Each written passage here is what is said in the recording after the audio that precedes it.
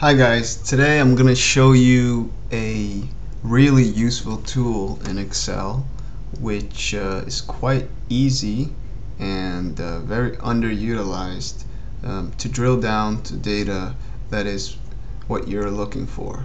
Okay, so the technique is using filters, and the way you apply filters is first by selecting the row where your column headers are.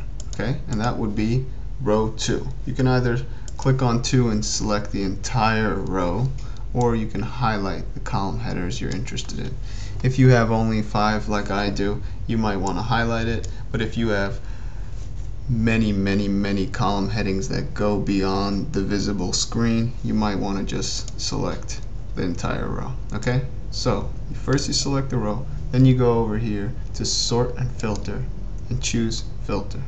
Okay, and as you see, these little drop down arrows were added to each one of my column headers. Okay, now the way I use these is I can select any combination or any specific member of this column, and the table will automatically filter and only show the ones I want. Okay, but before we do anything, let's think of some logical and meaningful criteria to filter on. Okay, so let's say first we want to see only flights that have space available. So we go to status, we deselect all, and we select only space available, click OK, and it will only show the flights that have space available and get rid of all the others. Now, as you can see from these row numbers, 1, 2, 3, 5, 8, the other flights are still there. The other rows are still there. They're just being momentarily hidden so that you can see only what you want to see. If you want to go back to seeing everything, you click the status and select all again, and it'll show you all your flights, and we're back to all our rows. Okay, so now how about if we want to filter on 2 different columns? Let's say we only want to see the flights with space available that are also international flights. So we have to use the filter on 2 separate columns, and we'll drill down to exactly what we need. Okay, and to get back, either we can go here and select all and then have to do the same for here to see everything, or we can go over here where we originally chose the filter and say, you see how it's highlighted in orange? We can say clear, and it'll clear all the filters and let everything come through again. Alright?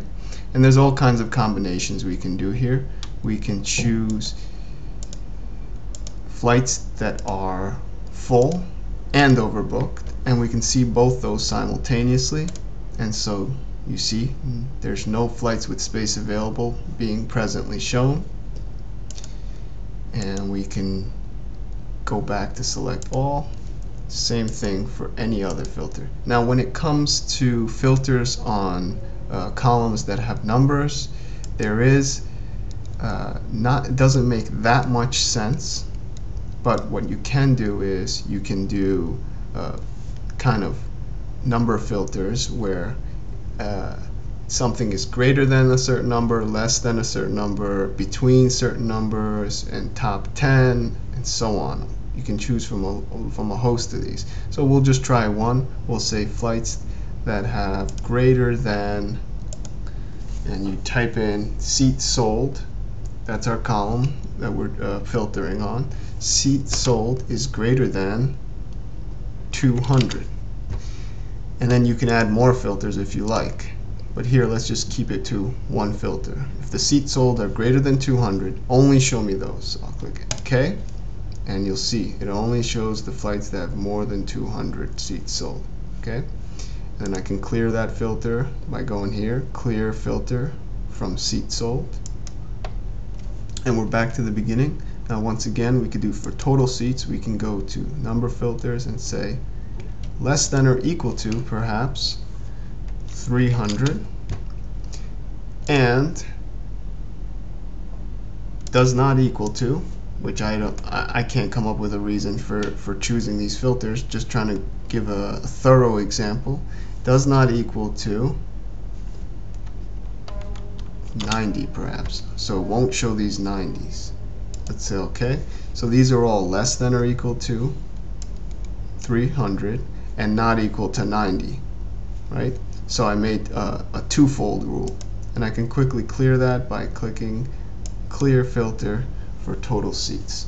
Okay, and you can combine these filtering techniques to any number of categories, any number of columns, and drill down to exactly what you need. And sometimes it makes sense to, for example, if you only want overbooked flights and you have to send this in an email, you filter on overbooked flights. You can copy this entire table as it is and then go to a new sheet and let me zoom in and paste. Adjust the column headings simultaneously, and now you have yourself only the flights that are overbooked and nothing in between, whereas in the original data set there is still the rows in between. You haven't gotten rid of them all. So you can go back to overbooked flights. You can also go to clear filter and you'll get them all back.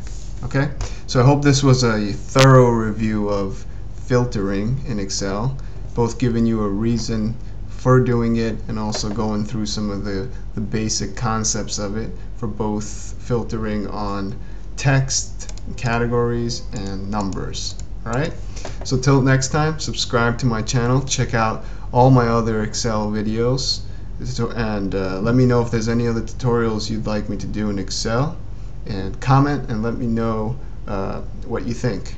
Alright, have a great day.